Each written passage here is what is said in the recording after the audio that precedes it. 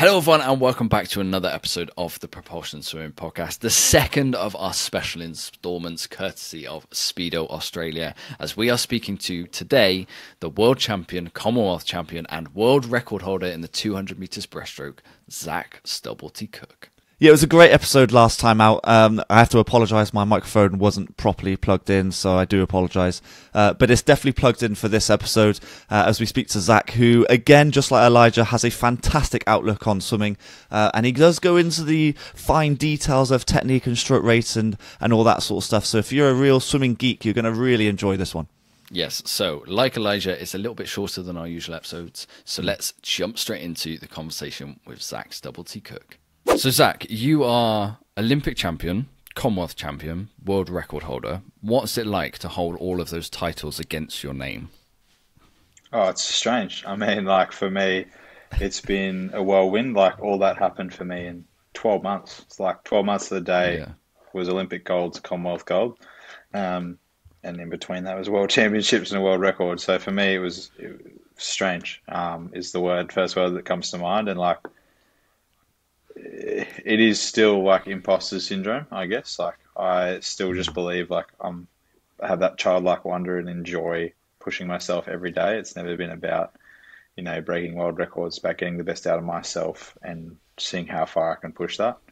And that's continues to drive me now. So it's not changed your outlook on the sport at all, really, with the achievements that have come up?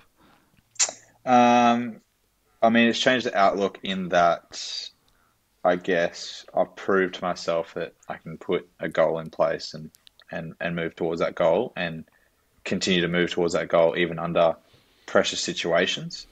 I guess that's part of what some of those things represent. But I think on top of that, what's more important now is for me, and it took me a while to get to this point, I'll be honest, like I was liberated by the experience, I guess. I got to the top of the mountain and something that I was very fortunate to do and worked hard to get there. So for me, whatever I do now is somewhat a bonus, which some people will find strange mindset to be in, but it's almost liberating in that no one can ever take an Olympic gold medal away from me, I guess. Does it come with any added pressure since having all those titles? I mean, yes and no. Like, I think you can feed into pressure how you want to feed into pressure. I heard a story about Adam Peaty, and he said, what color is pressure? And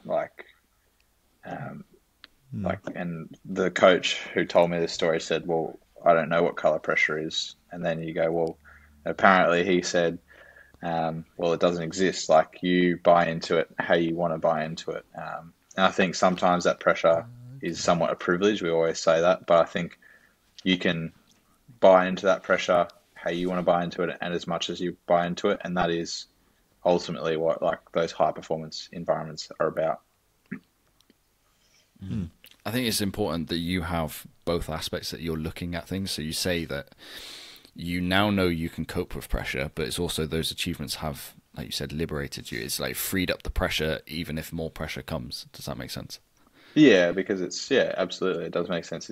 It's weird though. Like it's a weird like concept to kind of get your head around. And like the strangest thing is trying to explain it to people because the more the further you climb into the sport and the higher you climb, the less people understand, which is a weird thing as well. Like trying to explain it to someone that hasn't been on an Australian team, you're like, oh yeah, this isn't it. Like looking at you like you're speaking Spanish or something. You're just like, oh, okay, cool. Like, so yeah, like I definitely agree with that. Let's touch upon your trials performances then over the past, it's 2 weeks ago now. So 100 breaststroke of 59 point, 200 breaststroke of 207. How would you rate your performances in Melbourne? I mean, out of 10, maybe a 6 or a 7. I think like, in Australia, 59 is a solid time. Globally, not so much. And I'm fully aware of that. Like, I think Australia has a lot more to give in that 100 breast and a lot of room to move. And obviously Adam changing the game in the 100 breaststroke has been really cool to watch and see. I think like I heavily relied on my back end a little bit too much in that race. Going 31-1 was kind of chasing my tail a bit in terms of like wanting to get out in front of that race to qualify for the relay on the team. But I think the 200, it was mixed. I think like having a big gap between the 100 and 200 was a mental challenge. Like it was, I wanted to wind down, but I also wanted to stay in that like space where I was hungry and keen to race. And I think I probably didn't balance it to the best of my ability and didn't necessarily get the best out of myself, and almost reveled in that I wanted it too much, like, and had a bit more tension. I think like for me, the heat was probably a better put together race in terms of like the length and stroke count and everything. But just not like, I didn't change gear, if that makes sense. Like it was kind of all one pace. And I was like, oh, excited, but I think I just wanted too much out of that final. But for me, it was a weird meet. I'll be honest. Like Melbourne was an interesting place. I won't say bad, but interesting place to have trials. Obviously everyone had to adapt to that. It just was what it was, but it was just a very different vibe to Adelaide. Like everyone loves racing in Adelaide, and yeah. So what did you do between the 100 and 200 in your sort of downtime? What do you do? I trained. For me, like the next day looks like a rest day, and the day after that we try and hit some more 200 stuff and come back up a little bit in terms of mileage as well. I'm lucky I'm a quick recoverer, I guess, or recover quickly from loads. So for me, I enjoy doing a few 100 efforts a couple of days out before a 200. So I like that feeling of the turn, I guess, like that hypoxic, like really solid feeling off a turn, compared to like, I feel like I can do pace 50s a lot and just be like, yep, we'll just keep going. But that 100 is a lot more challenging. So I definitely try and do a bit of that in between and just some descend work, just get that length back in, because, you know, I'm swimming on average, 35 to 42 rate in a 200. And in the 100, like I start at 47. So like, it's a completely different stroke. So yeah. It's interesting you talk about that, because unlike other strokes, the 100 breaststroke and the 200 breaststroke they're worlds apart. Even just stroke technique, they are very different. So how easy is it to transition what is a world-class 200 meters breaststroke style, stroke technique, everything, down to the 100 and try and sprint with these big, well, they're gym rats. They're huge guys in the 100 these days. Yeah, I mean, like, I probably haven't done it yet, to be fair. Like, Commonwealth Games is obviously like great, but 59.5 is like solid.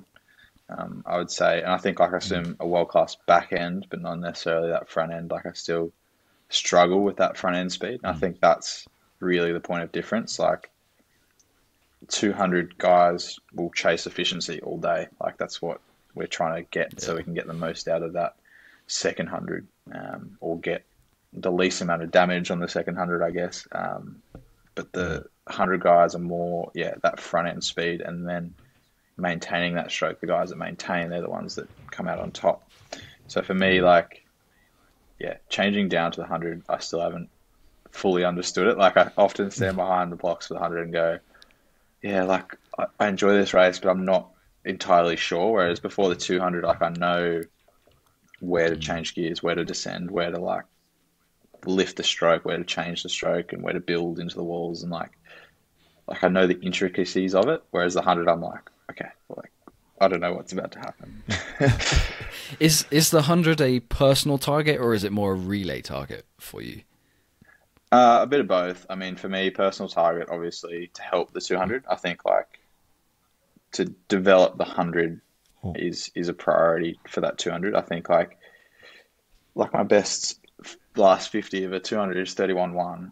I'm like, there's not much room like to go, 30.8 when that's the 100, my best 100 back end. So it's like, there's not much room to move in that back end, whereas the front end is where things have to move. And that's, I guess, why there's been a focus on that 100 a bit more over the last 8 months, I guess. And definitely like gotten stronger in the gym and all that. And I think it's slowly transferring into the pool. Are you a swimmer that thrives off competition? Because, of course, a 200 breaststroke, you were very much racing by yourself, almost like a time trial. Do you need that to try and drive you on, especially at the front end, for example? Yeah, I think like I said this to a couple of journalists after the race. Like, you know, I wouldn't be where I am today without Matt, and like I'm very candid about that. Like, we've pushed each other, like we've raced each other since we were 12 years old, and now we're both 24, 25. So like, for the better half our lives, we've raced each other, and like he's always pushed that front end, I've always pushed the back end. So like we've always challenged each other in unique ways, and like I enjoy that and enjoy the race. And I think obviously like you're always trying to run your own race, but having someone there to guide your pacing and guide your, I guess, where you're at in that race is definitely helpful. And like, yeah, I'll be honest, like sometimes it is, you're not necessarily chasing the clock, you are chasing like the person next to you to like stick with them or stay behind them and push through them, or et cetera, et cetera. So yeah, like it definitely is better when there's more in the race. That's why I love racing in all places of Japan. Like the Japanese breaststroke is unbelievable. You know, it's like world class, second to none. The fact that they've had, well, Australia and Japan are the only nations that have two 206 swimmers in the world. Yeah. Yeah. When you look at how you race a 200 breaststroke, you keep saying it's a back end speed. It's how you race the final 100, and you're renowned for almost overtaking the whole field in that last 50 meters. How risky of a business is that for you? Do you go in like fully, or you've got like full analysis of the swimmers around you, so you know you can't give them too much room and you can't save too much back? Or are you in your own goggles, or you're in your own head and just racing your own race? Yeah, I think I'm racing my own race. If I'm honest, like it is, like I've watched the Olympic final maybe like twice, and like I get so nervous, partly because it's obviously like the Olympic final, and I look really calm, and I'm like, what the fuck? Like what headspace were they in there? And that's obviously part of it. And then, but like the other part of it is like, you know, I turn, I think it's sixth at the 150, and I'm like, oh my god, like it's actually not going to happen. Like everything I've thought about it not being real is true, and you're just like watching it. So I think like I am definitely trusting and backing myself in to build through that third and fourth 50. And although it looks like I overtake everyone, it's more speed maintenance than descending, if that makes sense. I guess it's like the other relationship is like when you look at Phelps and Lochte's turns, their turns they were very, very fast, but they were faster turners in the world, but they ascended their turns, whereas Phelps and Lochte often descended down. So like, it's also a matter of perspective, I guess. Yeah. So if we look forward, if we look ahead to the World Championships, are you feeling confident that you're going to win gold in the 200 breaststroke? I'm not sure. I think like it'll be an interesting meet. I think like I'm just excited to race again at that World Championships. Like I think there's been quite a few fast swims this year. I think like obviously Nick Fink as well, coming off like a solid World Championships the end of last year.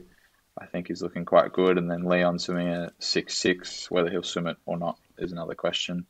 But, you know, I'm prepared to race my best and whatever happens in my best. Obviously, like, Worlds is important, but everything is kind of in the frame of next year too. I think, like, this year is the last kind of chance to not have a play, but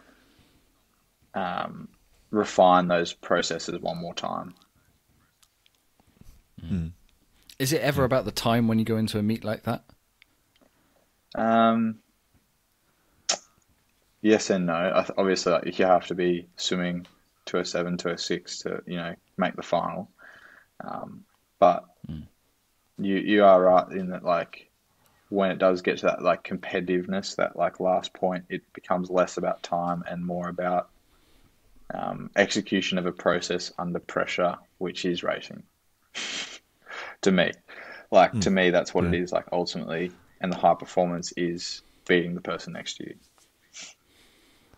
Yeah. I mean, we've read somewhere that you're a bit of a perfectionist, and to us, your world record swim was pretty much perfect. I mean, is there a way you can improve on it?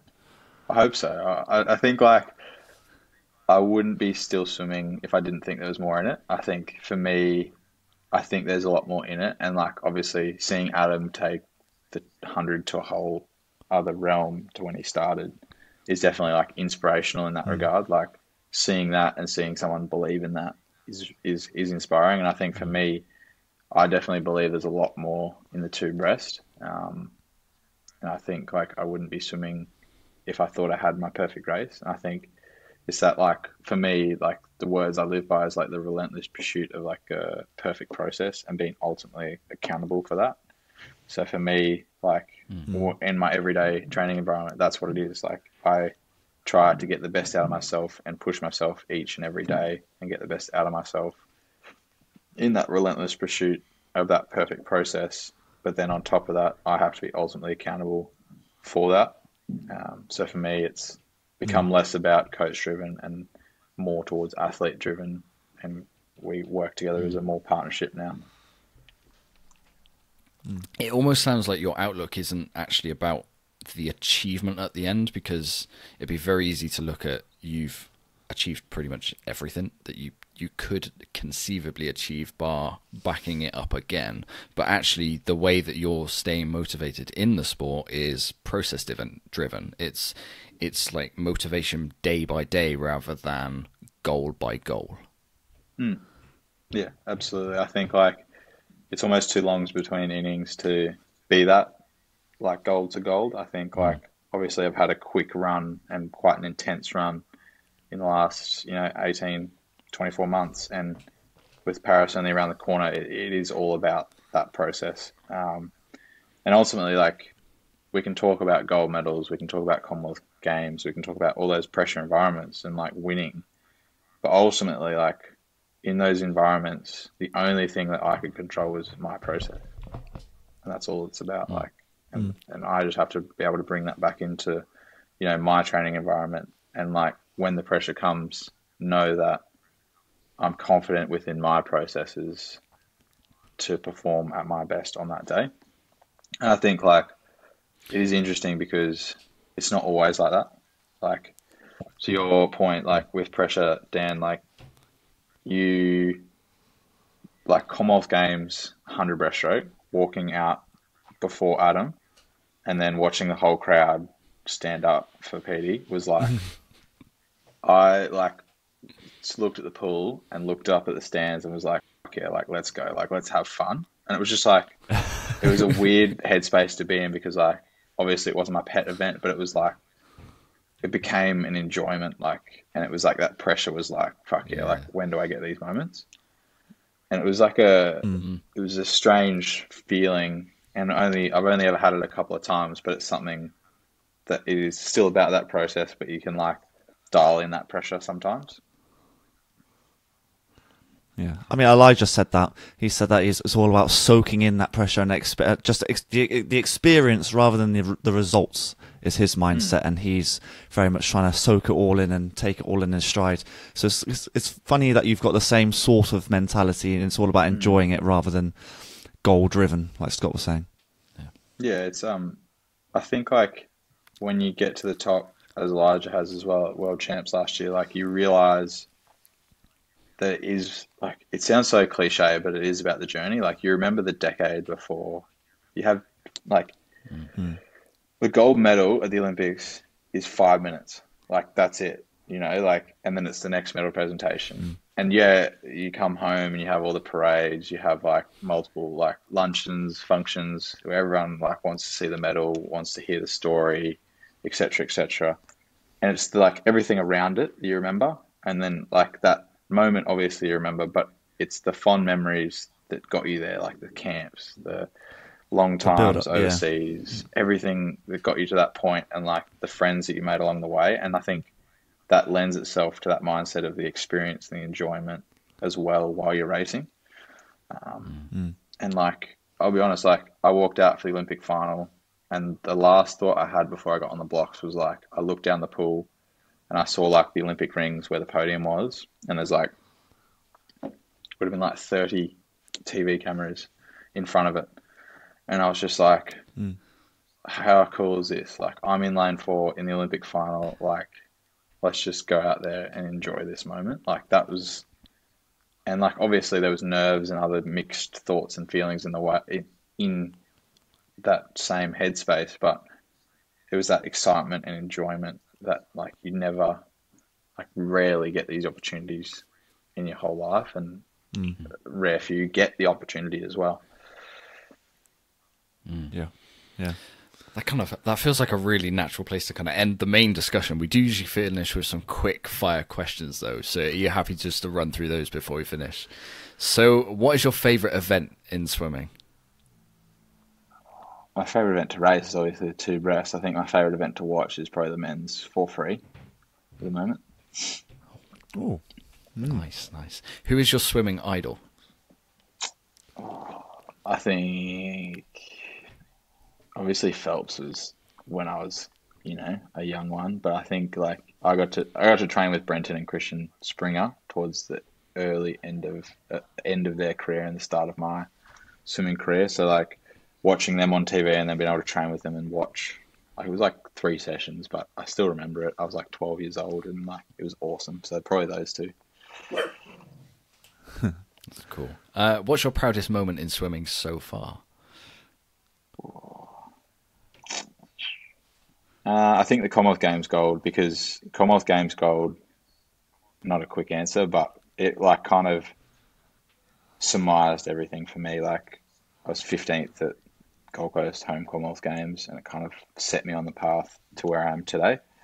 It was a big turning point. So definitely like that Commonwealth Games meant a lot to me. That's probably like the most nervous I've been for a long time because I wanted it really bad. But yeah. What's the hardest set you've ever done in training? Whoa.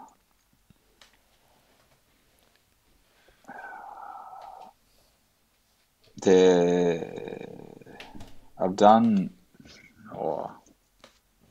like it depends. You want an aerobic hard session or like a heart rate hard session? Because I find them 2 very different hard like levels, I guess. One of each then? The hardest aerobic session breaststroke I've done is like 8 200s, and like I was a 216 swimmer at this point. So it was a descend short rest breaststroke 200 session. So 8 200s, descend from 3 minutes down to 240 on 240, and like the last 2 on 240, and I was like, this is PB plus like 15, 20. I was like, this is ridiculous. But I did it. But like that was very difficult. And the other one was... Oh, you made it. Wow. Yeah. I don't know if you guys have heard, like, there's a Belmonte set. It's like 36 100s, blocks of 8, and just descend the first 3 rounds. So descend to like threshold / max, best average. And then the last one, like removal. And my coach at the time was just like, oh, you and Gilly can do this breaststroke, but we'll just take off 2. So 4 rounds of 6 breaststroke and 6 best average. Yeah. And I was like, yeah, neither of us did breaststroke for like the next couple of weeks because we both came up a bit sore. But yeah. Wow. A final question. It gets to know you a little bit away from the swimming pool. So if you were to go on a road trip, you got 3 spaces in the car. You can take friends, family, or celebrities. Who would you take with you? Whoa. I think I'd love to do a road trip in Tassie with probably Mac Horton. I'd love to take one of my best mates, Divvy, from school. And then I think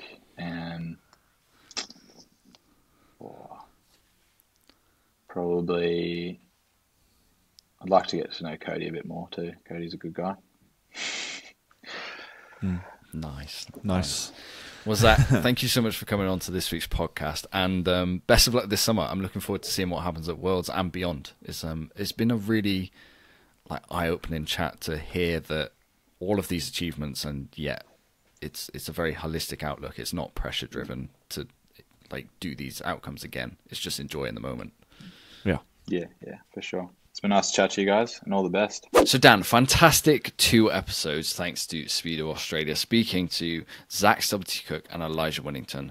Again, we've come away from the conversation with Zac looking at the mentality of swimming rather than what happens in the pool. And it's about removing pressure and looking at the sport of swimming as a day-to-day achievement rather than a medal goal focus, which is something I know junior swimmers around the world can take a look at and take away and just say, am I enjoying my day-to-day in the pool?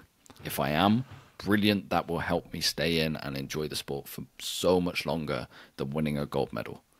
Yeah, he was very process-driven, wasn't he? Really process-driven, which I think is the right thing to do. And that's probably the reason why he's got to the top of the mountain, which is really interesting. And I love the story when he walked out to the Olympic final, lane 4, you look at the Olympic rings and you think, I've done it. Everything that I've worked hard for, this is it. This is my moment. And he said that he didn't have much pressure. I'm sure he was nervous, like he probably said. But it's about enjoying the moments. This is what you've spent your whole life aiming to achieve, and you're there and you're doing it. And of course, it's obviously went on to win gold and happily ever after. But yeah, it's a fantastic mindset to have. And both Elijah and Zac have very similar mindsets, I think. And maybe it's the same for across all Australian athletes. Who knows? I think what you find is these 2 guys, I think why we are finding the similarity is because these 2 guys have been right at the top of this sport. They have won medals on a world and Olympic stage, and they both know the come down from that. So they, like Elijah said, that winning a medal lasts, that feeling of euphoria is a minute. Yeah. And Zac Stubblety-Cook said the medal presentation is 5 minutes. They both know that if you're relying on that moment in the sport, that's not going to last you very long.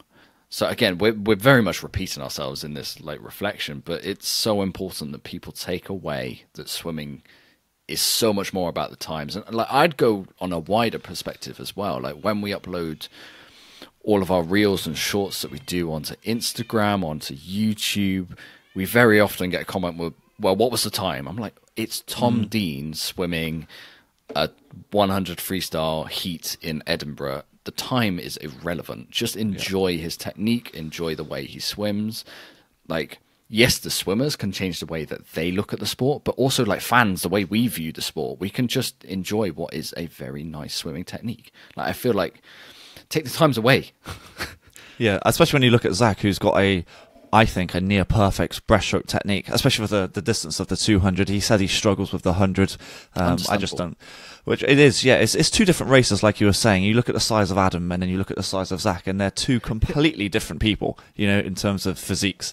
But yeah, it comes down to the same thing. I think we're going to go around in circles here, where it's just about enjoyment. It's enjoying the sport, enjoying the processes. As long as you enjoy it, then that's really all that matters, and hopefully the results come with it. But really, it's enjoyment. Yeah, absolutely. So that rounds up this week's episodes of the Propulsion Swimming Podcast, courtesy of Speedo Australia. Like we said before, we are forever grateful with the connections that our partnership with Speedo is affording us in the sport of swimming. And hopefully everyone, yes, this podcast is mainly a British audience, and these are 2 Australians, but hopefully everyone can take away some vital lessons from 2 incredible swimmers in the sport. So if you haven't subscribed already, please do so to the Propulsion Swimming Podcast on YouTube, Spotify, and Apple Podcasts. And me and Dan will be back in 1 week's time as we continue our build-up now to the World Championships in Japan. Yeah, it's very exciting times. Thank you for listening, everyone, and we'll catch you on the next one. You've been listening to the Propulsion Swimming Podcast with Scott and Dan. We want to thank you for joining us and invite you to subscribe to the show, as well as checking out the Propulsion Swimming YouTube channel for weekly tutorials and videos to get your swimming fix. We will be back next week. Until then, we'll catch you on the next one.